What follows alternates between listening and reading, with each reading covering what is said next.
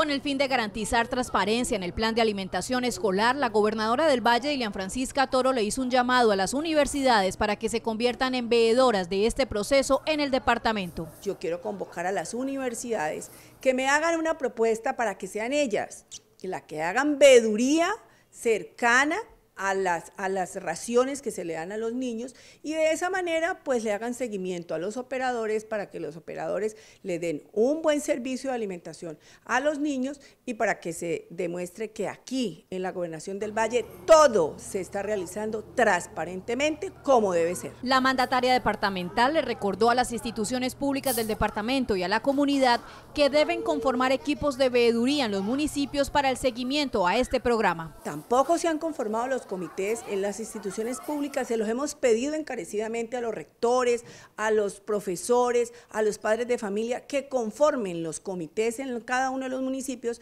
y de esa manera nos reporten a nosotros las inconsistencias o las dificultades que tengan con la alimentación escolar. La gobernadora recalcó que la contratación del PAE se hizo siguiendo la ley 80, que no se ha dado ningún contrato a dedo y que las licitaciones públicas han tenido interventoría y supervisión. El complejo de actividades económicas de Buenaventura que se proyecta construir en la zona de expansión de Gamboa y La Caucana mereció el reconocimiento del director nacional de Planeación Simón Gaviria a la gobernadora del Valle durante la presentación de los avances de la iniciativa y el lanzamiento del programa Nuevas Ciudades, del cual hace parte este ambicioso proyecto previsto a desarrollar en los próximos 20 años. Hacerle el reconocimiento no solo por su estatus como gobernadora, sino el liderazgo que tiene sobre este proyecto, cómo nos ha ayudado inmensamente. Y cómo es el hecho que efectivamente, gracias a esa articulación, el trabajo con ella, el proyecto se está llevando a cabo en el Valle del Cauca y no en otra región del país. La gobernadora destacó la participación que tendrán las comunidades, el respaldo del presidente Santos y el director de Planeación. Tengo que reconocerle al presidente Juan Manuel Santos que ha trabajado para invertir en Buenaventura y volver a Buenaventura con otras oportunidades, de lograr que la gente de Buenaventura tenga infraestructura de servicios públicos. La zona será desarrollada socialmente, se realizará un moderno plan de ordenamiento y catastro multipropósito. Para este proyecto los estamos acompañando con ayuda técnica, ayudando a articular actores, es decir, en lo que necesiten para que esto se pueda realizar.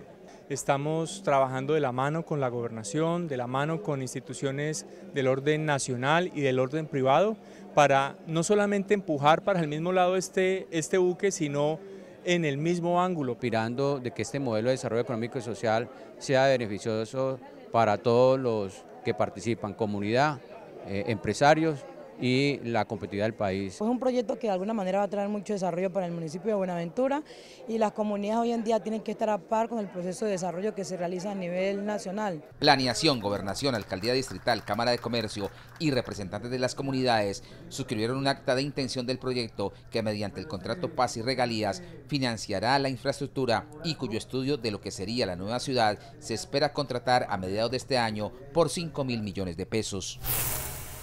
Delegados del Ministerio del Interior, la Agencia Nacional de Infraestructura, la comunidad del sector de La Yolomba y la Secretaría para la Gestión del Riesgo del Valle del Cauca realizaron un recorrido por las obras de la doble calzada Búgalo-Guerrero, entre los kilómetros 67 al 82, donde se analizaron los inconvenientes que tienen suspendidas estas obras. Hay un sitio muy crítico que se llama La Yolomba.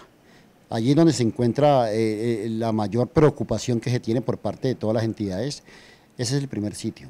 El segundo sitio pues es La Guaira, pero ya no está dentro del recorrido de ayer, ya La Guaira pertenece al municipio de Restrepo, pero el tema fundamental hoy es La Yolomba. La comunidad de La Yolomba fue escuchada con el fin de concertar las soluciones a las afectaciones que ha provocado la construcción de la vía. Cualquier situación que se haga se va a hacer por intermedio de las comunidades, van a ser como la parte oficial para hacer llegar toda la documentación. Ellos hacían notar dos cosas, la primera era su vivienda, pero el segundo problema más complicado que para ellos, más que la vivienda, era el medio de vivir, su sustento. Cabe recordar que hasta el próximo martes 14 de febrero se presentarán cierres en la vía que comunica el distrito de Buenaventura con el país, lo que generará un leve traumatismo en la movilidad. La vía fue cerrada a las 10 de la mañana hasta las 6 de la tarde. Hubo cumplimiento, totalmente cerrada.